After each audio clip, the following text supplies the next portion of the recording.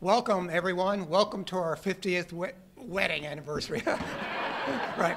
Welcome to our 50th anniversary of the department. I want to thank all of you, our alumni, our friends, former employees, also current faculty, staff, and students, all of you for coming today to this great facility to celebrate the many accomplishments by our department over the many, many years. I'd like to start by reading from the motion approved by the Ohio State Faculty Council on Valentine's Day, 1967. The motion read that as of July 1, 1967, plant pathology, which is now part of the Department of Botany and Plant Pathology in the College of Biological Sciences, be established as the Department of Plant Pathology with responsibilities of resident instruction, research, and extension in the College of Agriculture and Home Economics.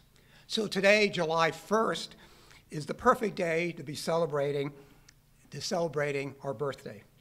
50 years is a long time, of course, and many of you were not even born when our department was founded. So let me tell you just about a few things that were happening in the world in 1967. The Vietnam War was raging, and President Lyndon Johnson, despite many controversies, was Time Magazine Man of the Year.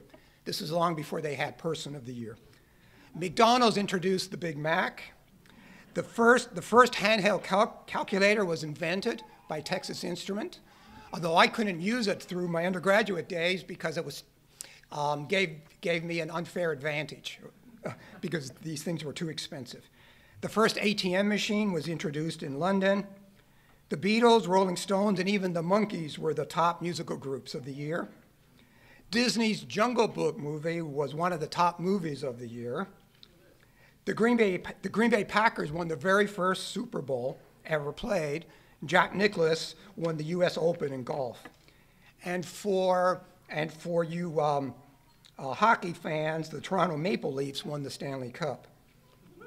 The Buckeyes in football only went 6-3 that year, but they did handily beat Michigan, so all was well. And to our benefit, plant pathology became a standalone department after contributions by plant pathologists going back to almost the very beginnings of the university and the experiment station. The first course in plant pathology at Ohio State was taught in Columbus in 1891, and major sustained research on plant diseases started when Selby was hired at the experiment station in Worcester in 1894. Over many decades, plant pathology had various and changing homes within the university and experiment station, both in Columbus and Worcester. Then in 1948, plant pathologists were put into a single academic department, botany and plant pathology, but Worcester and Columbus operations did remain pretty much separate. And not only separate budgets, and there was little mixing of research, teaching, and extension.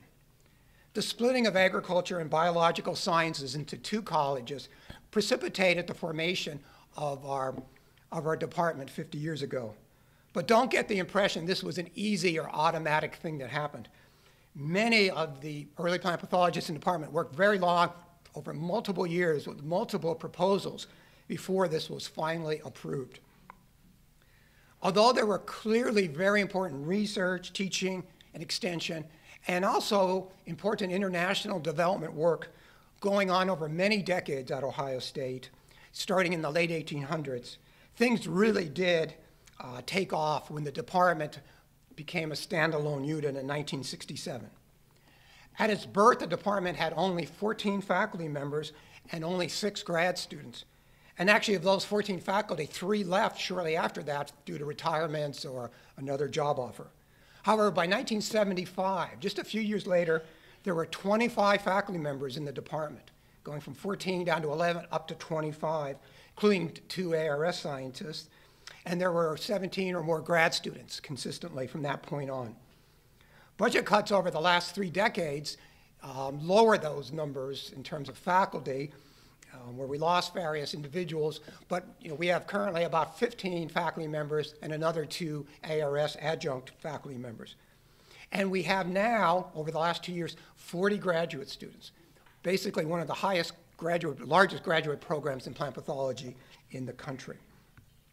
Plus, recently we created, thanks to Andorans and others, a professional master's degree in plant health management due to industry demand. This is a non-thesis degree, and we have over 20 students in that program, and the number of applications are exploding there. Undergraduate enrollment in our department has gone up and down over many, many decades, with very small numbers and high and back and forth. Right now, we have 25 undergraduates or so in our, undergraduates in our department, which I would argue might be the highest in the country, plant pathology being primarily a graduate degree. Although plant pathologists in Ohio have had a strong local impact for over 125 years, the new department moved to a very high level, a new and high level of consistent national and international impact in leadership. The statistics show that in many ways. 6 presidents of APS, presidents of other professional societies, numerous council members of APS, journal editorships, including editors-in-chief, countless awards like elected fellow and so on, many, many successful graduates, groundbreaking research from genomics and molecular biology to epidemiology and disease management, research and capacity building around the world, and innovative classroom and extension teaching. Those faculty members in 1967 who worked so hard to get this department as a standalone unit really were right that plant pathology would do well with a separate department. A lot has changed in our department over the last 50 years. For you old-timers out there, I just want to let you know that grants and contracts are used to fund virtually everything in the department. University money is mostly to pay for faculty salaries. Everything else we primarily raise from grants. We do our library work from our offices. There are no secretaries. Everyone types and types and types all the time. But we still rely greatly on wonderful office personnel in human resources and fiscal. Most mail is email, and we Skype instead of phoning a lot of the time. We teach most of our courses completely or almost completely by video link between the 2 campuses. Most meetings are also done by video link. Some courses are taught only online, and the list goes on and on. Let me conclude before I introduce the other speakers with some statistics to put the evolution of our department into perspective. In 1890, about the time the first course in plant pathology was taught here, 46% of the US population lived on a farm. That means half of the US had to produce the food for the other half of the country. When our department was formed in '67, 5% lived on a farm, and today 2% live on a farm. And that 2% feeds the US and many parts of the world. I think we can take great pride that we contributed as a department and as a profession and a discipline to the increase in productivity throughout the United States and parts of the world. We did that through improved disease control. But we definitely cannot rest on our laurels as a department or as a profession. Today, there are 7.5 billion people on the planet, and there will be 9.7 billion by 2050.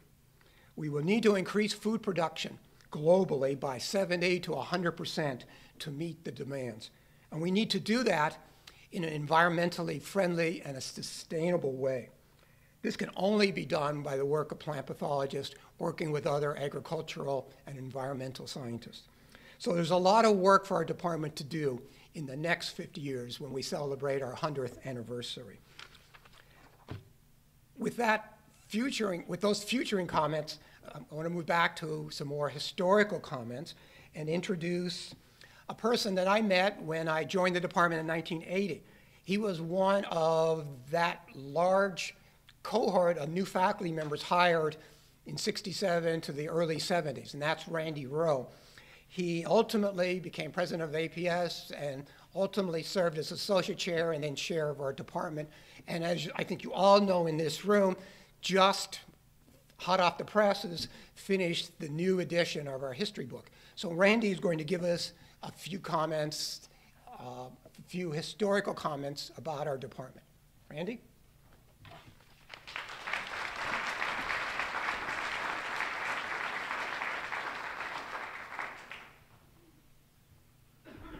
There's a pointer on that, a laser pointer if you want it.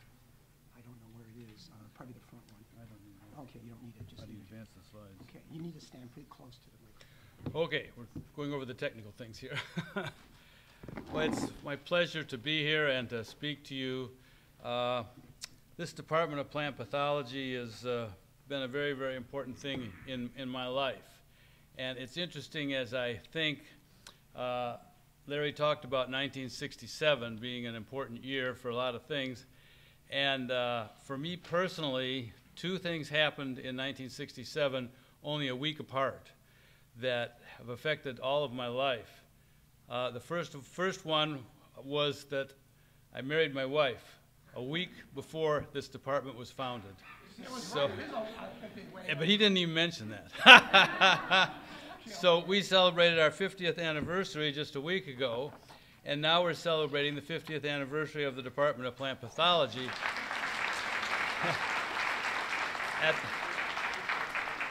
At that time, I didn't know anything about the Department of Plant Pathology being founded here, but I was an undergraduate at Michigan State, had just graduated, and had just decided to go into graduate work in plant pathology at Oregon State University. And while I was there, there was a professor in the department there who I really didn't know, but heard his name. His name was Ira Deep. And I was really enjoying Oregon very much as a novel experience for a young guy from Detroit. And I had heard that this Ira Deep guy was going to leave and go to Ohio to join this department. And I remember thinking as an undergraduate, as a young graduate student, why would you leave this beautiful state of Oregon to go to Ohio? Little did I know that about 4 years later or 5 years later, he would hire me. So life is strange in that way. Well, anyway, I was very pleased about 5 years ago when Terry Niblek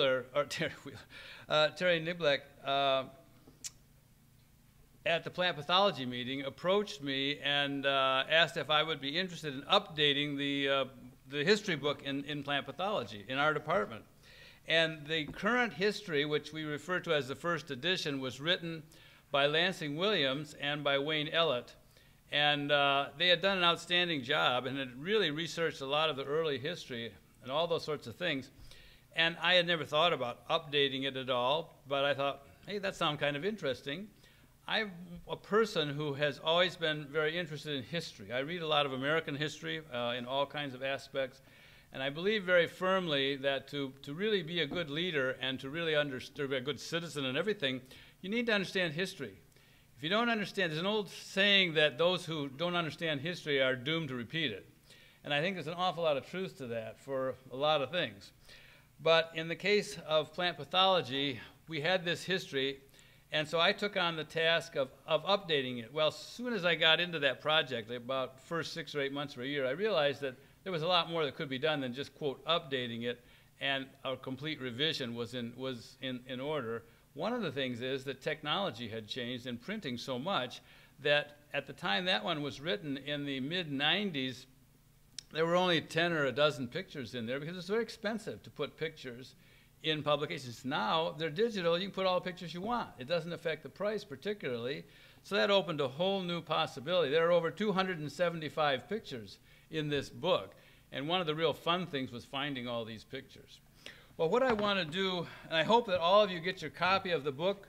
We're giving them out free over next door. So if you didn't get one already, you can get one before you leave here, and I'll sign it if you'd like.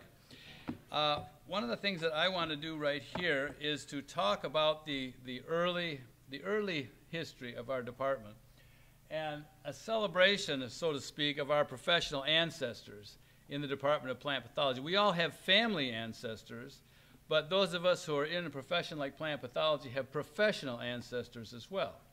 And those are very important to us.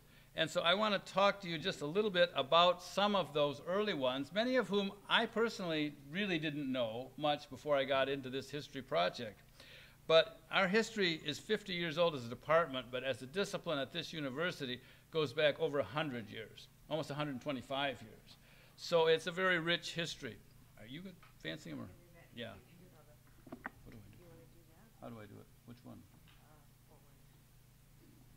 We're figuring out how to advance the pictures. That's it, right there. Okay. The first one I want to talk to you about is William Kellerman. Now, these pictures were in our original history book, and by the way, this history is considered the second edition. The original history, first, is all in here. Virtually everything that's in that first history is in this book, almost verbatim. I edited it and reorganized the early chapters a little bit, but that's about it. So all that work is still here. And there was some interesting things about Dr. Kellerman there, but things that I didn't know as well. He was the chair of botany at the time and came, yeah, sit over here where I can see a little bit. He came in 1891. Works if I can see a little bit myself. Came in 1891. He was the person who taught the very first courses in plant pathology at Ohio State University. He's really the father of plant pathology at this university. And I don't think he was really being given credit for that. Very distinguished person. This picture here is in the book. I just love this picture. This is such a slice of life from 125 years ago. This is a picture of his class. You see the little blue arrow? That's Kellerman. And his class went out on a field trip to collect botanical specimens somewhere around Columbus, and they came back and took this group picture after they came back from the class. Now, I don't think any of us in any of our experiences has ever seen students dressed like this to go out on a class field trip, but that's the way they dressed back then. Another thing that's interesting is, and I never even noticed this, somebody pointed out to me, look at that guy up in the upper right-hand corner, he's carrying a big knife.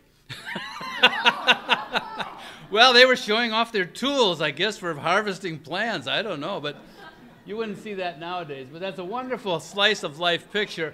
And there's Kellerman right in the middle with all his students. This is a fantastic picture that Sally Miller found in a journal that was published. The other thing that Kellerman did that was very interesting, but unfortunately it was his undoing, is that he got very interested in Guatemala and was going down to Guatemala in the wintertime on collecting expeditions. He was a mycologist, and he was collecting fungi. And this is a picture of Kellerman that was taken actually in 1908 on his 4th trip there. And he had gotten the idea and gotten the permission from Ohio State University to start a tropical school of botany in association with Ohio State University in Guatemala. It's the kind of thing we would think of doing maybe nowadays. But this was 100 and some years ago. And he went down there on his last expedition and unfortunately came down with some jungle disease and died right in Guatemala, and they buried him there. He's still there as far as we know. So it's a very unfortunate end to a very distinguished man. Another person that I want to tell you about is Fredrika Detmers. Fredrika Detmers is highlighted in this book as a pioneering woman in Ohio plant pathology. And she really was, and I don't think she has been given her due at all by this university or this department. Here's a woman who was a professional scientist 100 years ago. You've heard of all the problems of women in science and all this sort of thing. This was 100 years ago. Think how many problems she must have had back then, and she did, I know. She was a product of Ohio State University. She was actually Kellerman was actually her mentor and really encouraged her greatly. She got both her MS and PhD degrees here at OSU. She was on the faculty in Columbus for a period of years, and there was some sort of an issue that she ended up quitting her job, and then she went up to Worcester and got hired up there and was on the faculty there. So she was actually at both institutions, and then at the very end of her career, she went, which nobody knows why, she went out to California and became the herbarium curator at USC. Obviously a very distinguished woman. She was involved in a lot of professional organizations and things like that. I wanted to point out this picture again. There's her in this picture as well, where the blue arrow is there. And this is when she was still working closely with Kellerman before she was on the faculty. This picture of her actually was taken when she was president of the Alumni Association at Ohio State University. She was the first she got the first master's degree from Ohio State University in a field related to plant pathology. Her master's thesis was on rust fungi. She was the first, this is very interesting, we dug this out. I don't think anybody knew that. She was actually the first PhD scientist in plant pathology that was on the faculty at Worcester. The first PhD scientist was a woman. She was the first Ohio woman to hold a position in botanical research, a full-time position in botanical research. So there's a special section in this book of listing her as a pioneering woman in Ohio science and plant pathology, and I hope that you'll look that over. Of course, we've all heard of Selby. Selby Hall is named after Selby. He was listed as the chief of the botany department of the Ohio Agricultural Experiment Station, and as Larry mentioned, that was a completely separate institution from Ohio State University at the time. He was the first plant pathologist on the Worcester campus. And his career there was 20-some years, and he became a very important part of the administrative staff. Thorne on the right was the director of the experiment station there. He was kind of the head honcho, and Selby and some of these other were sort of his right-hand men. And the staff is in the back. That was the entire staff of the whole Worcester Center at the time. Another thing, though, it's very important about Selby is his relationship to APS. He was a member of a small group of professionals across the country that came up with the idea of a separate association for plant pathology, and they together founded the American Phytopathological Society. And he was the first vice president in 1908 when APS was founded, and he was the third president of the society. And those facts are really not very well remembered nationally or maybe even locally, but Selby was a very distinguished person in that regard. The next person I want to talk to you about is a person whose name I had heard but really did not know very well, and that's Wilmer Stover. Wilmer Stover really was the backbone of the graduate department here at Ohio State University. This is before, the graduate program. This is before we were a separate department, but we had a plant pathology graduate program, and he was really the backbone of that program. He was on the faculty for 40 years, long period of time to serve. He taught plant pathology and mycology, but he was the primary founder of the graduate program in plant pathology, well before the department was ever founded. This is a picture I love that shows him on the right-hand side there out on the field, in a field trip with plant pathologist students.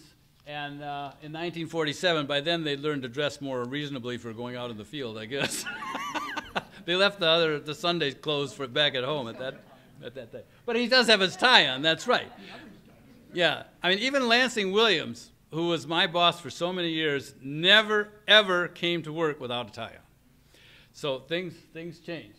But this is a great picture. He was very closely involved with students. And this is an interesting picture here, taken in 1948. Some of these pictures were Wayne Ellett's.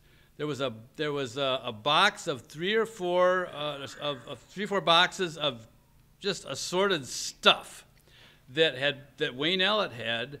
And I looked through there. There were all kinds of different pictures, and I found this picture in that group. But this is a picture. The arrow is pointing to Stover, and this was just a couple, 3 years before he retired. But the other arrow up above is C.C. Allison. So this is kind of when the baton was being handed over from Stover to C.C. Allison for the graduate program.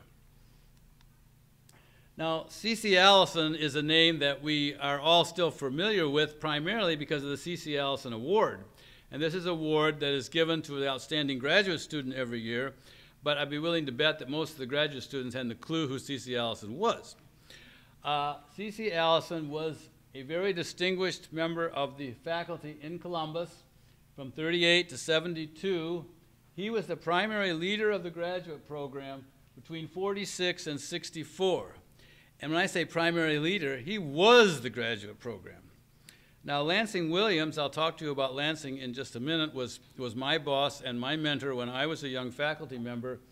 He got his graduate degree here, and I talked to him at length about C.C. Allison, and he just revered C.C. Allison. And his name was Clyde, but he never went by that. He went by C.C. That's what people called him, C.C., I guess.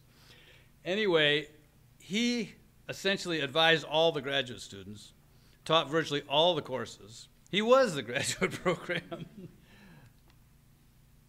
This is a picture of C.C. Allison a little bit later, 1959. That's him standing with several graduate students there. Actually, that's Wayne Ellett there. He was actually on the faculty at that time.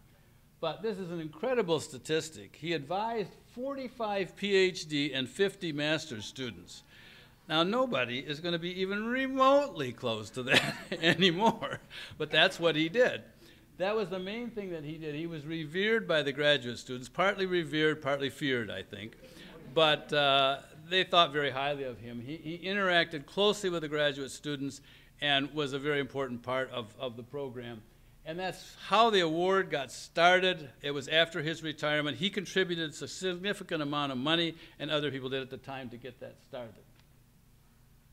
Now, I want to talk to you about 3 people also who were in graduate school all at the same time in the department: Wayne Ellett, Lansing Williams, and Fritz Schmidhenner. They were all graduate students together in the Department of Plant Pathology. Wayne, that shows you when he got his degrees there. He was on the faculty from 46 to 81. He taught botany, plant pathology, mycology, did a lot of teaching. The significant thing about Wayne's career is that the last 10 years of his career, he was the first director of the Plant Disease Clinic. The clinic was started at that time, and he took the directorship of it for the first 10 years. Wayne was very much interested and loved mushrooms. And he went, one of the things he did on the side is kind of went around the state giving his talk on the wonderful world of mushrooms. He was kind of a mushroom guy. Fritz Schmidhenner, who is with us today, which is not too many of our ancestors here are with us today, but Fritz is with us today. I was sitting at his table. Fritz is 91 years old right now and still very active guy. And I've known Fritz my entire career, wonderful guy. He was one of the 3 that got their degrees at about the same time and ended up on the faculty here. He was the first soybean pathologist in the department, and he did pioneering work on Phytophthora root rot. Here's a picture of Fritz and Lansing Williams together out in a soybean field. I don't know what he's telling Lansing, but probably something about Phytophthora. He led research on Phytophthora for about 40 years, and he advised a lot of people as well, 9 masters and 15 PhD students, to their degrees. So he had a very distinguished career. I realized when I was writing this book that Fritz, and Lansing was still living at the time, were the 2 oldest people with any kind of corporate memory for the department, going with their personal memories going all the way back to the late 40s. And one of the things I did was I conducted an oral history with both of them. And there are excerpts from that oral history in this book that give a real slice of what life was like as a graduate student and as a young faculty member in the late 40s and the early 50s. Lansing, as I said, was one of my mentors when I was a young faculty member. He and Ira actually hired me, which was a great decision on their part, but a wonderful decision for me, because it gave me a career that was just a wonderful career. I had spent my entire career in the department and had a great time doing that. But Lansing was here from 54 to 89, but he worked with Ira as the associate chair in Worcester during the first 20 years of the department's life. He got very involved in maize virus diseases. In the 60s, there was a big epidemic all across the state at the time, and he got heavily involved in that, which led to the development of the maize virus research group in 1966, which he spearheaded their development. And there's a special thing in the book that those of you who are interested in that should read. It was written, a lot of it is written by Skip Nault, and the later part, the more newer part, was written by Peg Redenbaugh. Ira, as we know, was the first chair of the department. He came from Oregon State University. He was lured here from Oregon State University, where he was a full professor. Why would he leave Oregon? I wondered that at the time. But anyway, he came here and did an outstanding job of organizing this department, which at the time was very, very primitively organized, and there was a lot of people at Worcester. There wasn't too many people here at Columbus, but Ira worked with Lansing, and together they hired a whole bunch of faculty, and all of us worked hard to build the department to the stage it was when we passed it off to the rest of you, and you have done an outstanding job of bringing it to where it is today. Ira was an excellent teacher, spent a lot of his time teaching. He was involved in teaching directly all the years he was department chair, and before he retired, and even after he retired, he was involved several years in various aspects of teaching. So the thing I want to leave with you is that as we pursue our own careers, I always want you to remember that all of us stand on the shoulders of those who went before us. We don't do these things just on ourselves. We don't build a department like this just on ourselves. There are many people that came along and did various things, and we should all be very proud of what they have done and what all of you are doing now. Stay right here.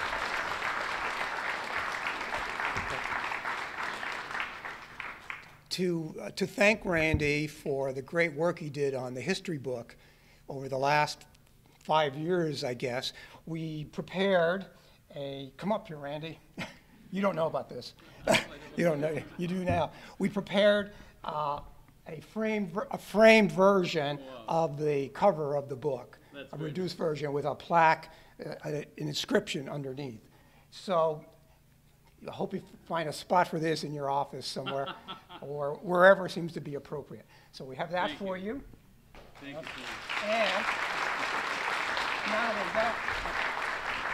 And not only that, we are well aware of your 50th anniversary, and this one cake that has a 50 on it, that is actually for you to take when you leave to celebrate your 50th anniversary.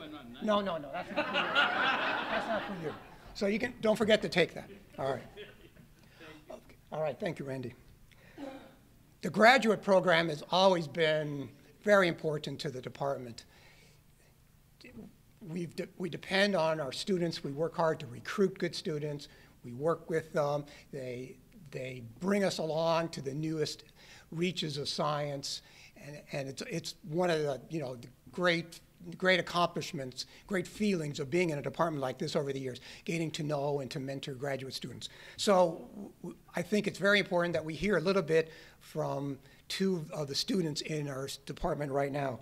Rachel Kapoya, who is the current president of our Graduate Student Association, and Karsai Mills, who was part of the organizing committee for this event. So I don't see, oh, there they are, okay.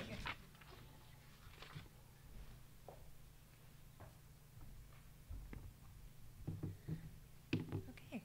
Hi, everyone. Thanks so much for coming to celebrate our department's milestone anniversary. My name is Rachel. Okay.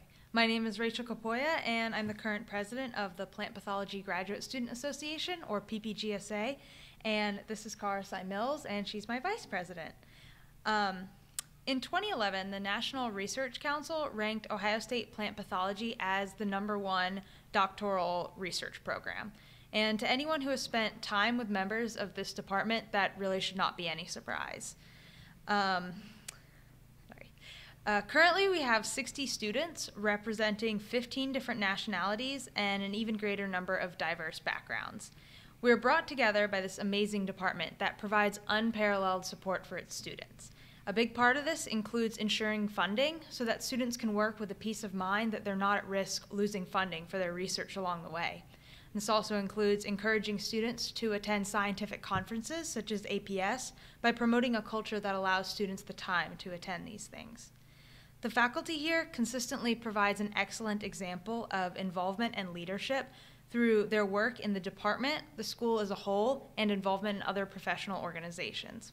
Having such strong leaders to look up to has certainly provided inspiration for the students to participate in such involvement of their own. 21 years ago, the founding of the PPGSA was initiated by Bill Turchek to facilitate interactions between students in the department, allow for discourse about relevant issues, and help students become oriented and involved in the department. This organization has certainly succeeded in doing so. The PPGSA helps students navigate graduate school through regular meetings, programming designed for professional and personal development, and fun social activities like kayaking and go-karting. We sustain our activities through fundraising events like the annual plant sales in Columbus and Worcester, and things like the 50th anniversary merchandise available for you to purchase today.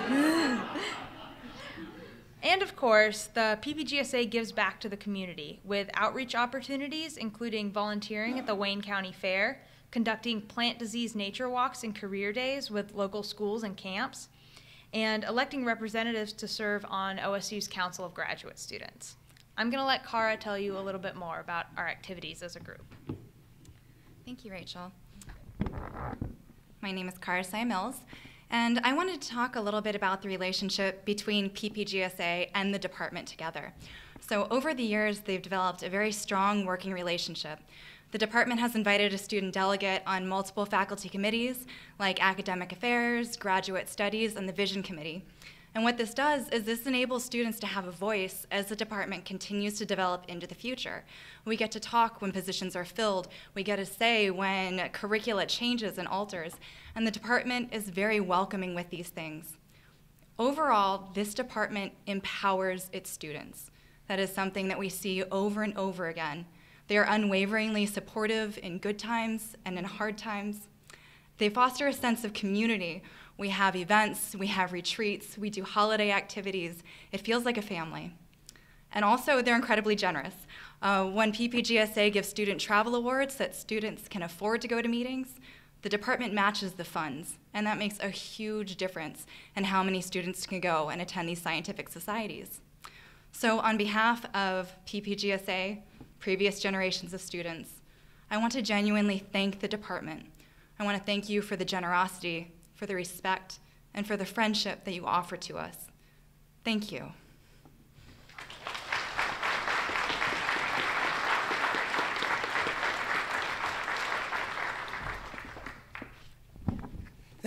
Thanks for those wonderful comments. And as the students indicated, buy stuff from them if you haven't already done it. The money goes to their organization, not to the department. Also, make sure you get a copy of Randy's book if you don't have it already. Our next speaker is Terry Niblack. Terry was hired from University of Illinois 6 years ago, basically, to be the chair of the department. For the last year and a half, she's been on assignment in the dean's office as interim senior associate dean. And she's going to make just a couple of comments related to senior administration and a comment relevant for our students. Somebody left their keys up here. Yeah, they've been there Oh, all okay.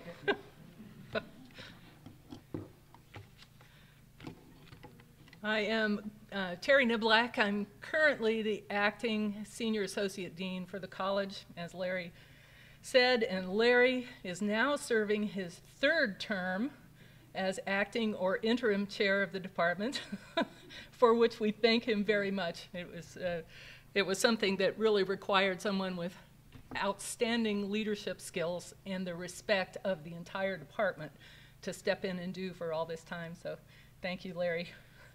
I'm here for two purposes. The first purpose is speaking on behalf of the college, because our dean, Kathann Kress, couldn't be here with us today, but she was very excited about being asked to come.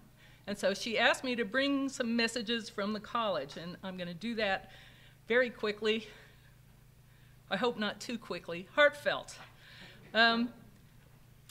So I want to, from Kathann and the rest of the administrative cabinet, bring you congratulations and the very best anniversary wishes.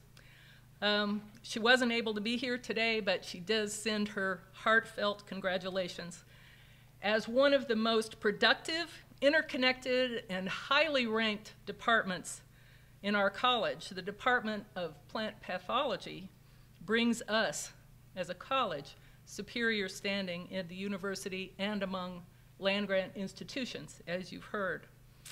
Dr. Kress also asked me to thank you for the dedication that you demonstrate every day to your discipline and to the land-grant mission, and the many brilliant achievements that you've made in support of our citizens and around the globe. These are excellent reflections of the college, so I was a little self-serving here, as well as being matters of personal importance to every one of us. The college is immeasurably proud to be home to this department. Happy birthday.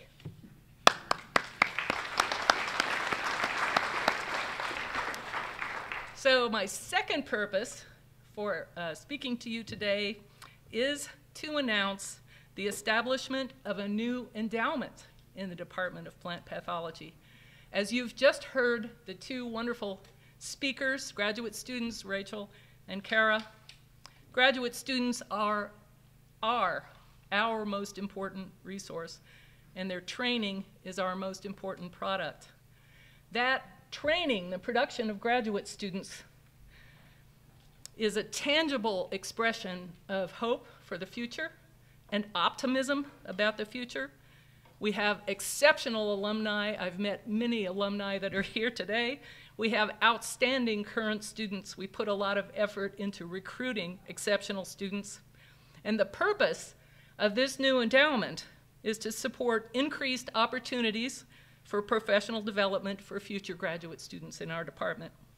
So today is the public unveiling of the new endowment, which has been approved by the Board of Trustees to be named in honor of the first chair and associate chair of the Department of Plant Pathology.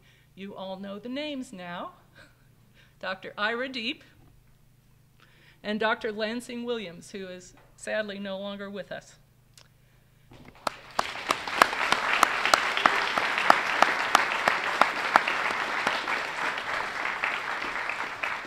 So I want to go a little bit further. We had a silent phase of fundraising for this endowment for the past few months among the former chairs and associate chairs of the department. An endowment requires a principal balance of $50,000.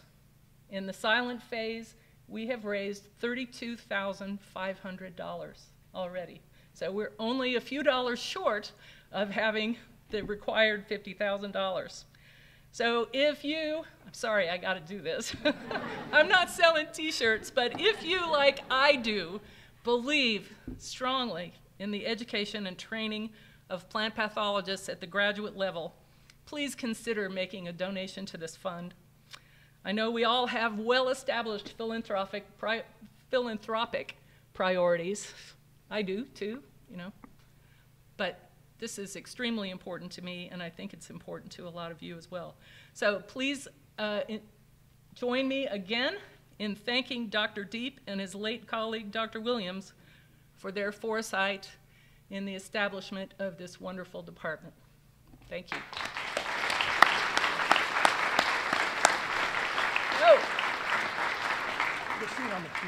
Okay, I forgot one thing. We have forms here for making a donation. Sarah has some of them, and she can pass them out to you, and the rest of them, if you'd like to pick one up, will be on the piano out the double doors back there. Thanks. Thank you, Terry. Our next speaker, our final speaker, is Ira Deep, the first chair of the Department of Plant Pathology at Ohio State University. You already know his history and his background thanks to Randy and thanks to the book, if you read that, and thanks to everything else. Ira was chair when I was hired as a faculty member, and I got to know Ira really well over the years, so I'm really pleased that he could speak to us for a few minutes today. Ira.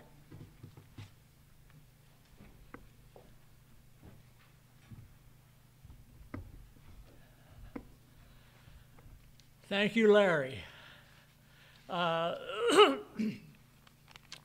Terry didn't indicate this, but Terry was the one who recommended that we set up this endowment to provide some funds that could be used by the chairman to do some things that the chairman thought needed to be done in the department. And as a department chairman for a number of years, I found many times when I had wished that we would have such funds. So congratulations to Terry also. That's really great. And thank you, all of you who made the decision about naming this fund for me in Lansing. And I do appreciate that. I want to start out by just introducing my family who are here, Marie Garraway, and my two sons, Brian and Craig, and Brian's wife, Terry. I'm happy to have them here today. I'm going to start out talking about some things about myself personally that you will wonder what this has to do with my becoming chairman of the plant pathology department. But I think it'll tie in 2 or 3 minutes. I grew up in Middletown, Ohio. I loved it in Middletown. I graduated from Middletown High School in 1945. 45.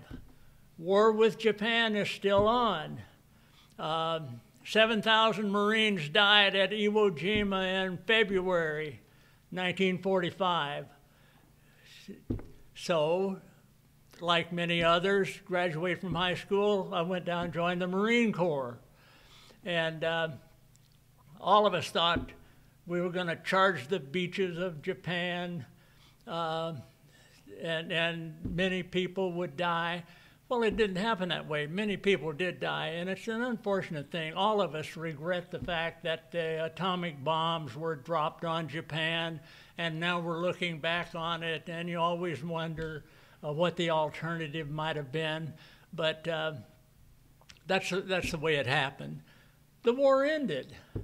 And, you know, I start out talking about this because I came up from a family that worked in the mills, worked on small farms, didn't have any money. No one went to college. No one thought about going to college. Most of the people in my family didn't graduate from high school.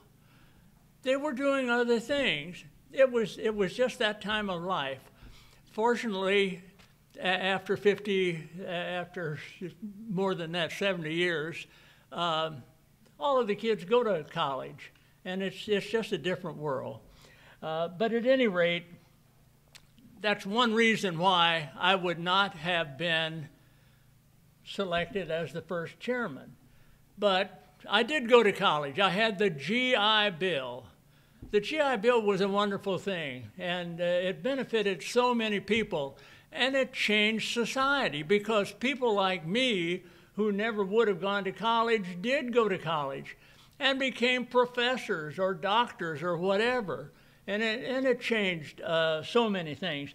Anyway, I went to Miami University for 4 years. That's Oxford, Ohio. In 1950, I went to University of Tennessee to work on a master's degree.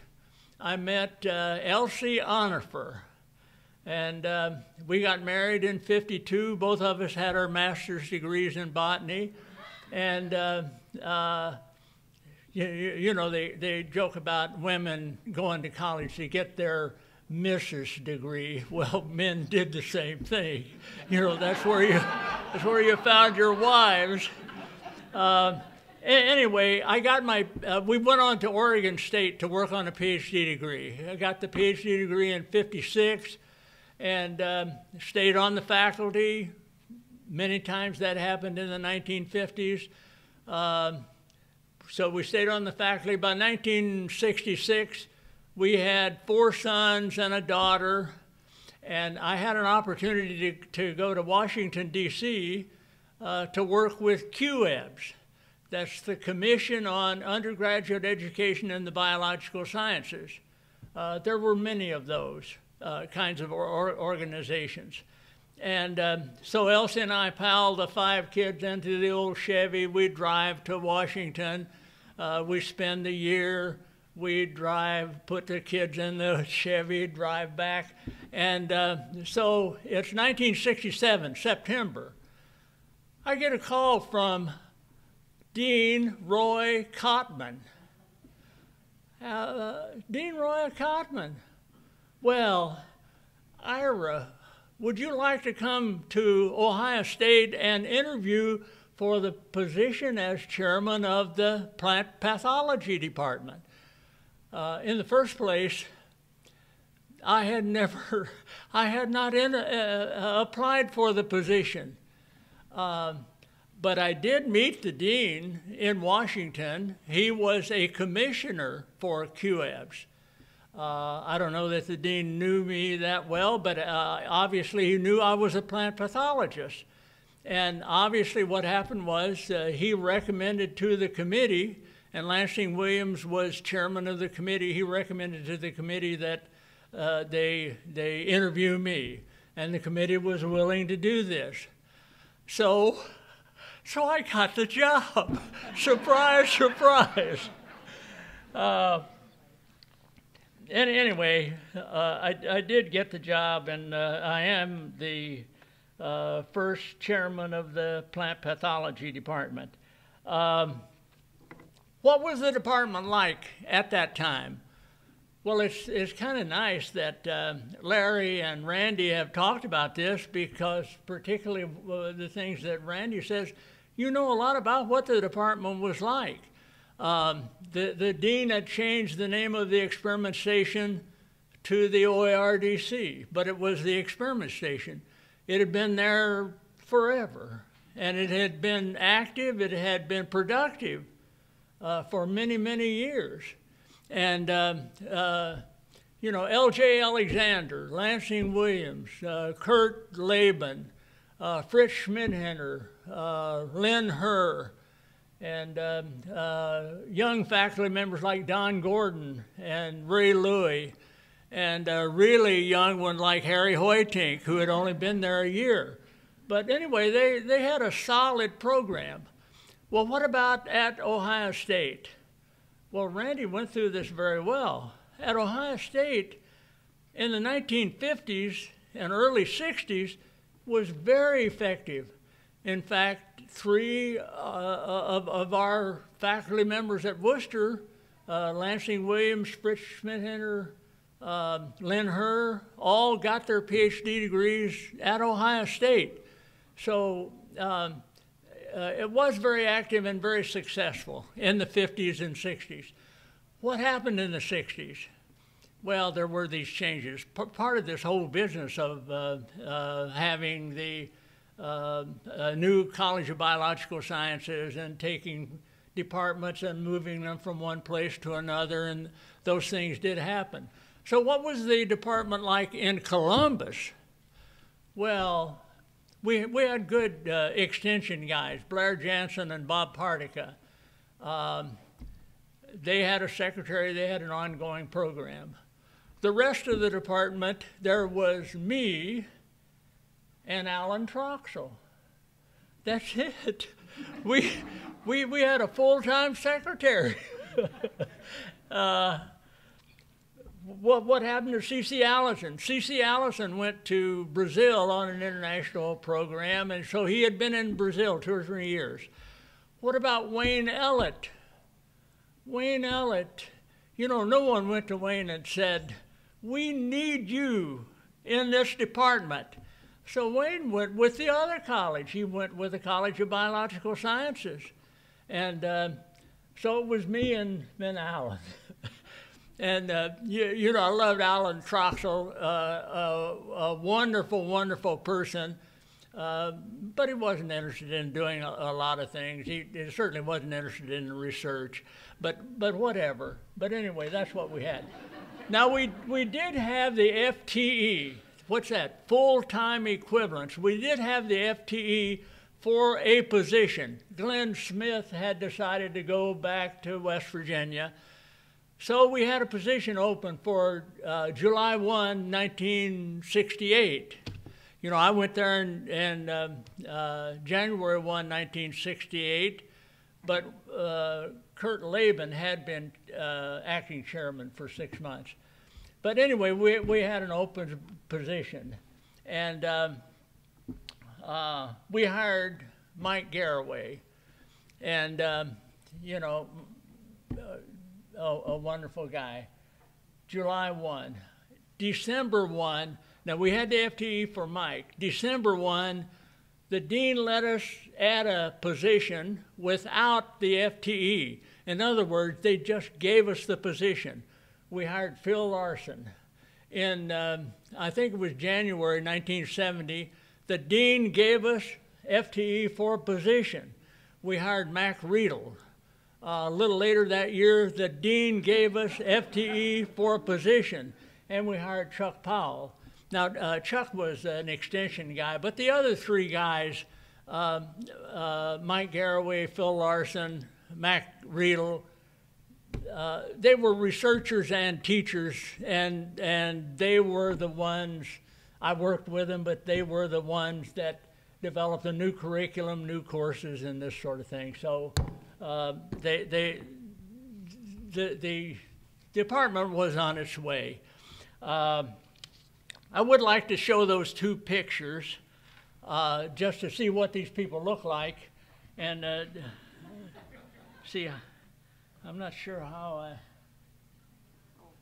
do I, yeah, this one, okay.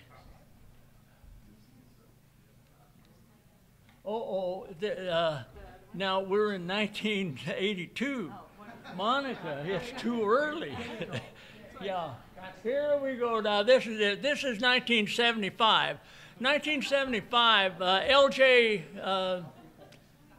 Alexander had already gone someplace, but these are the faculty, and most of these were there at Worcester. This is at Worcester.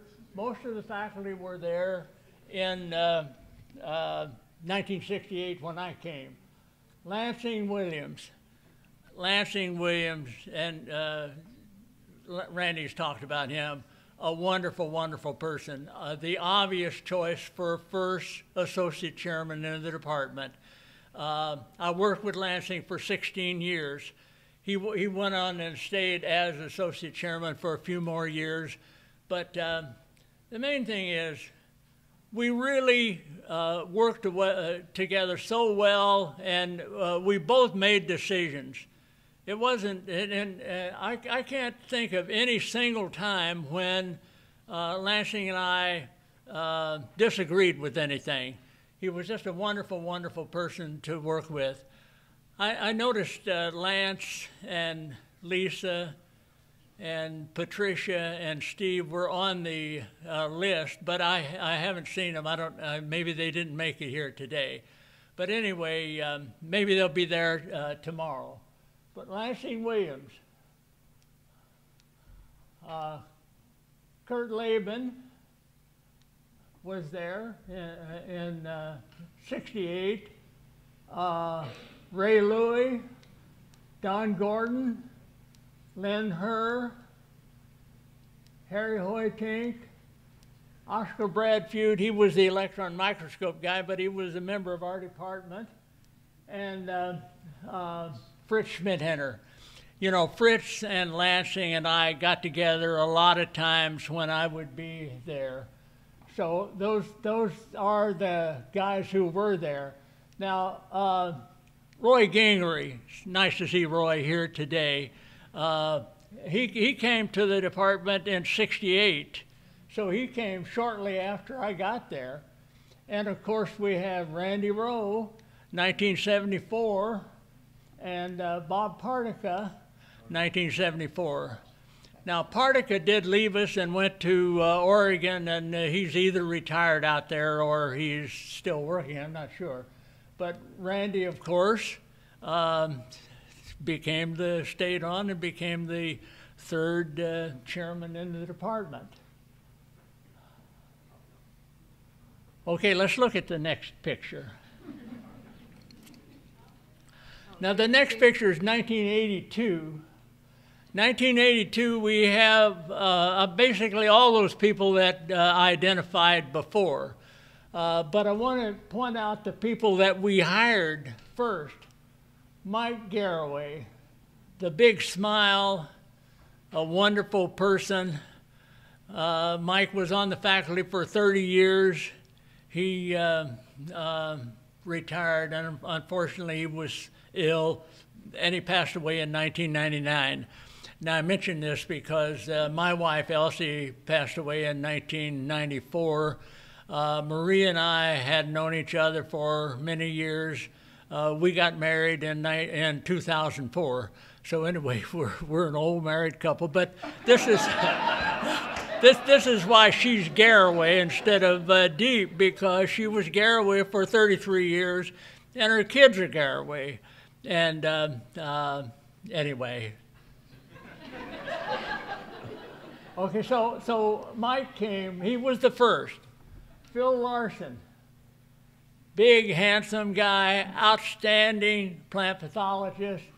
Phil, this is 1982. In 84, Phil went to University of Minnesota as chairman of the department. So we had his position to fill later on. But Mac Riedel, a nematologist, a wonderful, wonderful teacher. And I mentioned Chuck Powell. He was primarily extension. I should mention Lanny Rhodes came in '76. Lanny came to replace Alan Troxel. And Lanny did a wonderful, wonderful job, particularly with the beginning program. And of course, we have a couple of faculty members. You should know this guy, Mike Ellis. Looks young there, doesn't he? A few years back. And Mike is here in '82, and Pat Lips. And of course, this guy here, this young guy, 1980, we hired him. And you know, I have to say a little bit about Larry. We did not have the FTE to hire Larry, but we were able to bring him in on another kind of program. But he wasn't there very long before all of us in the department felt we need a solid program for Larry, tenure earning position. The main thing was the associate director at Worcester, the associate director is the boss at Worcester. He wanted Larry, and he gave us the FTE. In other words, that was another free position that we got. In this case, I'd have to say it was just because of the things that Larry did.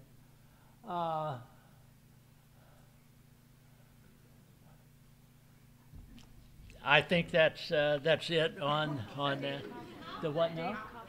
Dave. Oh, thank you, Monica. I should mention Dave Copeland, because I didn't mention Dave on that other picture. He was in the other picture, but why was he in that other picture? That was the OIRDC faculty.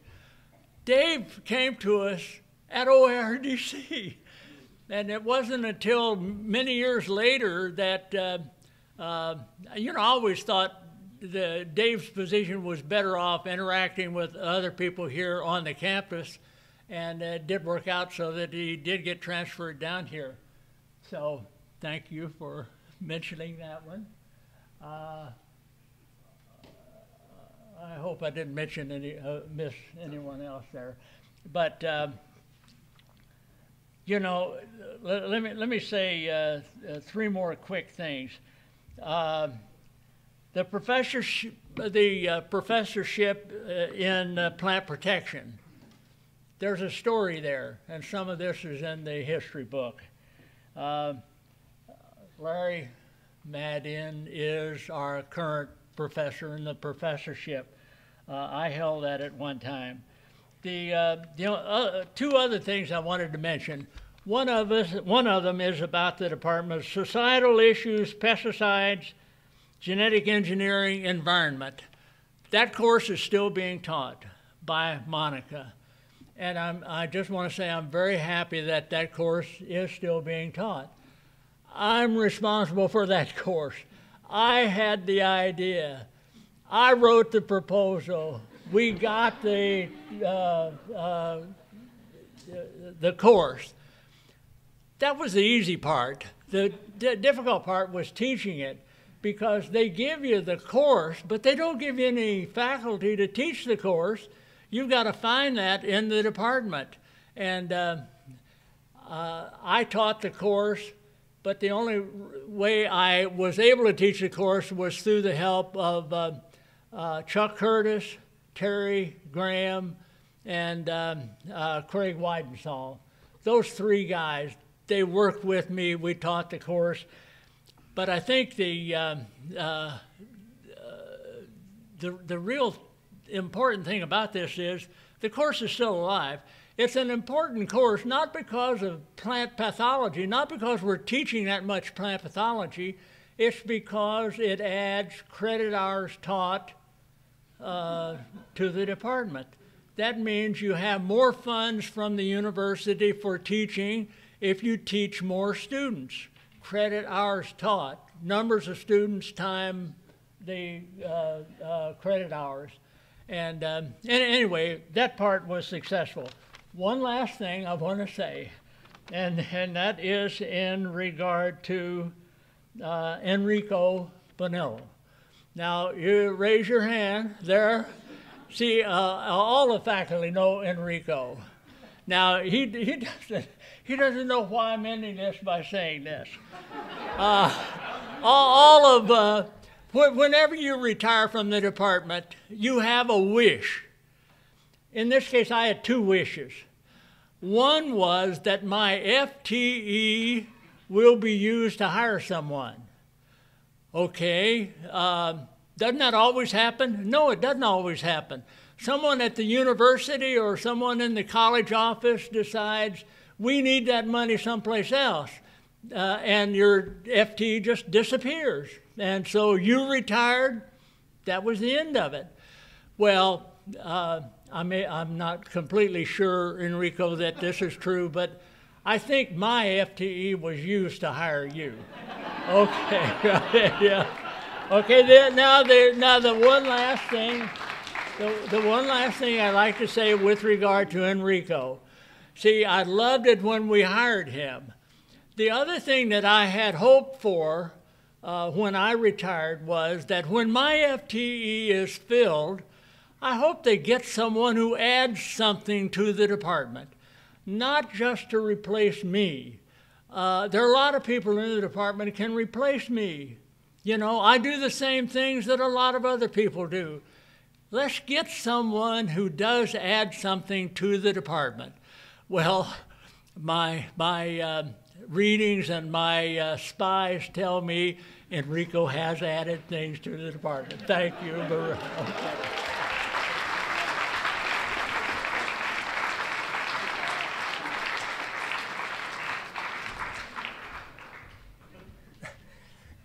Can't top that.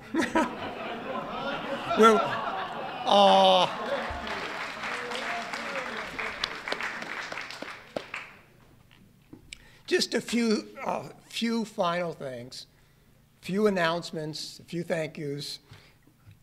First of all, announcements, door prizes. Look at your programs on the table. There's a sticker on one of the programs on each table, the back. One sticker. If you got the sticker, you can take the flower arrangement from your table. And if you did not get the sticker, you could work with the person with the sticker if you think you would rather have the flower. No violence, please. Okay. Balloons. Any children here can take balloons, work with Sarah on that. There's not that many children. We have more balloons, so others who would like balloons, we'll work that out once we start breaking up. Sarah will work with you on that.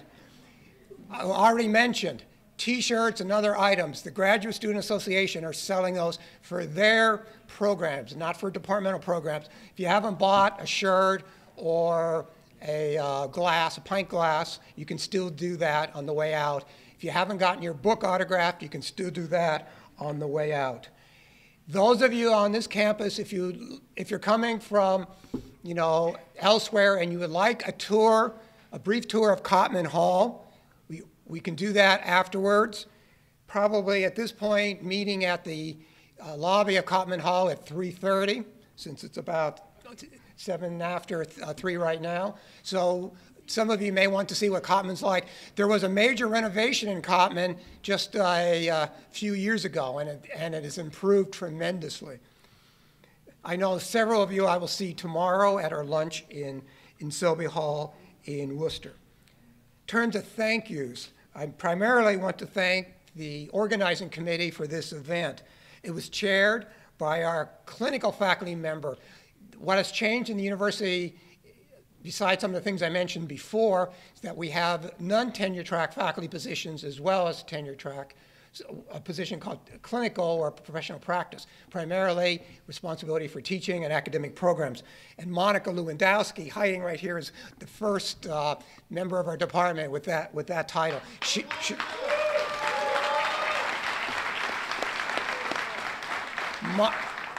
Monica chaired the committee to organize this and did an outstanding job. Many other members of the department were also on the organizing committee. One I'll have come up here to say a final comment here in a minute, but Ramona Powell, Ramona's here, Mike Ellis, you can stand up if you're, the other committee members, Mike, where are you? Stand up. Stand up while I mention your names. Tom Mitchell, Sarah Williams, she's standing in the back there waving. Lee Wilson, you'll see Lee tomorrow. Our grad student, Carside Mills, there she is, right? And I was on the committee as well, but I did a lot less work compared to some of these individuals in the preparation. We also want to thank university libraries who helped a lot in finding historical information, and the university archives, with a lot of work, came up with a lot of interesting photos and other pieces of information. With that, one member of the search committee, one member of the organizing committee, since we're talking about faculty hires so much, organizing committee, Ramona Powell, is the one person in the department that is the longest serving member of our department right now at 39 years in the department. Come on up here, Ramona. 39 years.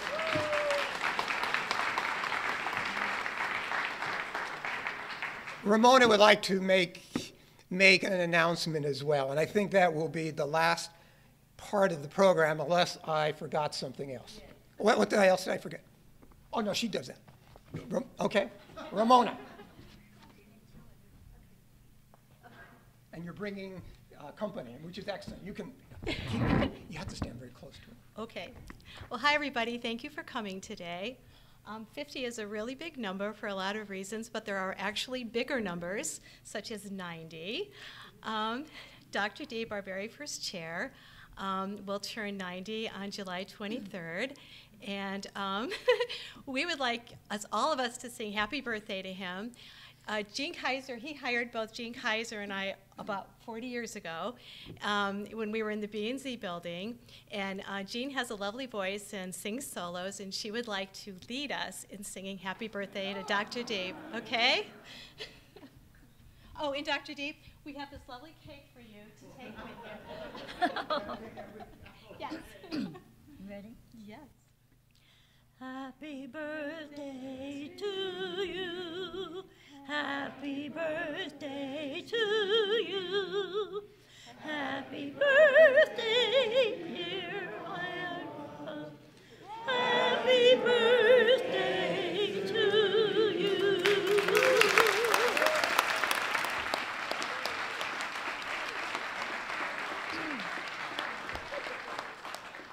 It's harder to sing after eating all that food. Well, Use the microphone. oh, okay. Well, like Dr. Madden said, you know, we have a tour of Cottman Hall if you would like to have it.